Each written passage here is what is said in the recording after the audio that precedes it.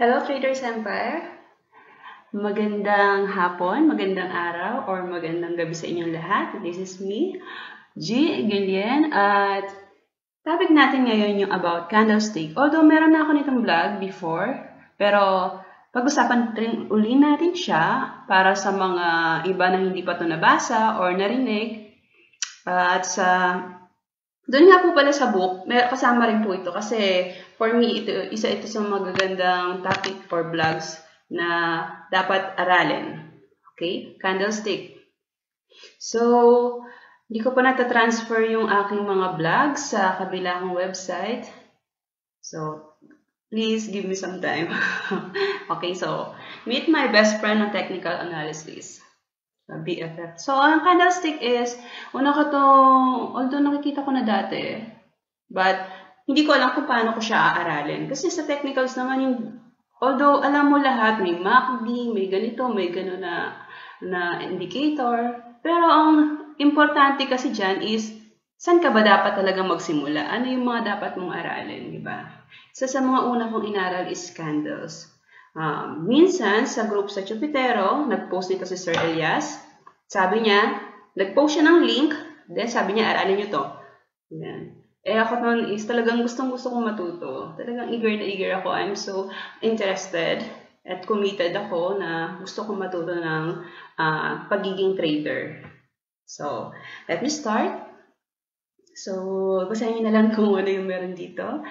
Pero, diretso tayo sa candlestick. So, how to read candles? Paano basahin ang kandila? May 4 na parts ang candle kapag binabasa mo ito, which is the open, the close, high, and low. So, ano ibig sabihin nun? Open. Binabasa ka muna.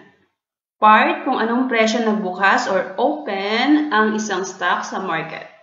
Close kung anong price nagsara yung stock. High is highest price na inabot ng stock at low is lowest price na naHit ng stock. So, ano naman to eh, self-explanatory naman siya. But, let me show you. So, ganito siya. Meron tayo, kapag itong sa candlestick, meron tinatawag na green candle at red candles. Dalawa yung kulay niya. So, simplihan lang muna natin So, kapag green, itong green na ito, ibig sabihin yan, sa mababang presyo nag-open, nung nagbukas ang market, sa mababa siyang presyo nag-open, then nagsara siya ng mas mataas sa opening price. Okay, gets? Ano naman ibig sabihin itong mga wick na to? Yung mga buntot-buntot na yan. Itong buntot na to, ito, low. Ito yung lowest price na inabot ng presyo. Itong high naman to yung highest price na inabot ng presyo on that day. Or kung nasa daily chart ka, kung weekly naman, diba? Daily, weekly, monthly chart. So, kung sa daily yan, ganyan siya. Highest, low. So, kapag red naman yung kandila, nag-open siya ng mataas na price, pero nag-close, o nung nag-close ang market, nag-close yung price siya sa mas mababang presyo. Ganun ang red. Tapos ganun pa rin yan, yung wick niya, wick is high, yan yung high na inabot niya. Pwedeng maliit lang yan, o pwedeng walang wick sa taas, ganun. Ibig sabihin, wala siyang walang price doon. Dito naman is low, ito yung low na inabot. So, itong kandila na ito, nagre-represent ito doon sa presyo. Kumbaga sa chart, yung sa presyo ba? Mapakita ko sa inyo, sandali lang. So, pakita ko sa inyo sa chart. Muna tayo sa tradersempireph.com, which is our website sa Empire. Muna tayo sa charts. Nakita ko sa inyo na may kasamang presyo. So, hopefully nakuha nyo naman po yun. No? Madali lang naman siya. Pag green, nag-open sa baba, nag-close ng mas mataas. Kapag red candle is nag-open ng mataas, nag-close ng mababa. Ito pa pala. Bago tayo pumunta sa chart, ito muna. Candlestick parts. 1. Ito 1. Body. Ito yung katawan ng kandila. 2. Ito, yung sa taas, yung mga high price na inabot, is the upper wick. Ito naman 3 is the lower wick, yung buntot niya. Merong kandila na walang lower wick, so walang 3 dyan. Okay? Ito lower wick. Meron siyang buntot sa baba. 4 is open. Ito, red candle siya. Nag-open siya na mataas. Yan ang 4. 5 close. Ito yung close. Ayan yung close. Yung green, edi sa taas na. Ayan yung close. Ito, sa green, sa taas ang close. Kasi nag-close siya sa mataas na presyo. Pag red, nag-close siya sa mababa. So, may traders lengua or term na ginagamit. Yung iba, yung upper wick, yung wick sa taas, na tawag nila barbecue stick, or may mga nag-buy up sa taas, may bumili sa taas. Lalo na kung, alam mo yon, yung wick niya is napakahaba. Much more na ang meaning nun is maraming naipit sa taas kasi maraming naiwan na trader na bumili sa mataas na presyo. Naipit sila sa taas. Pero kapag ang wick, buntot o lawit na tinatawag ni Sir Alcal, is kapag nandyan, ibig sabihin, maraming sumalo dito. Maraming tumutulak na sumasalo. Pinipilit nila. Alam mo yun yung bulls pumipilit dito na sumalo.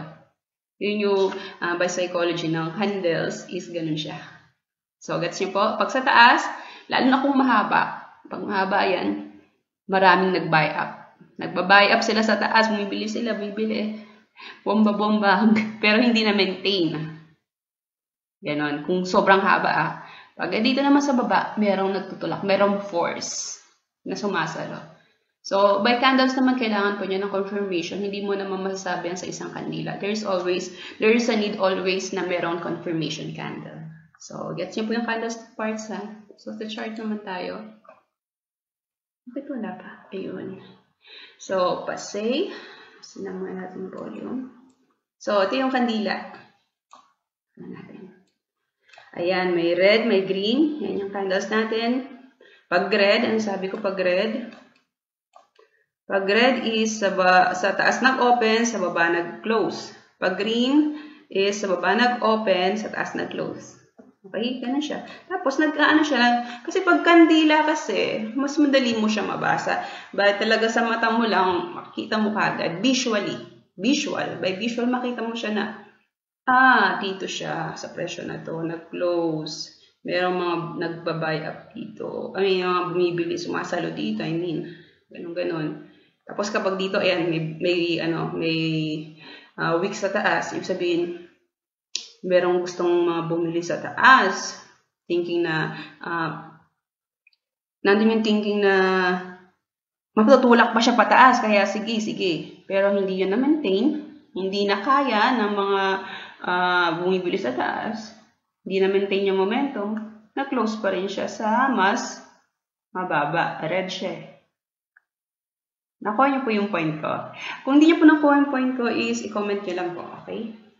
So, ganun lang siya. Mas madali siya visually talaga mabasa yung presyo diba? Very helpful.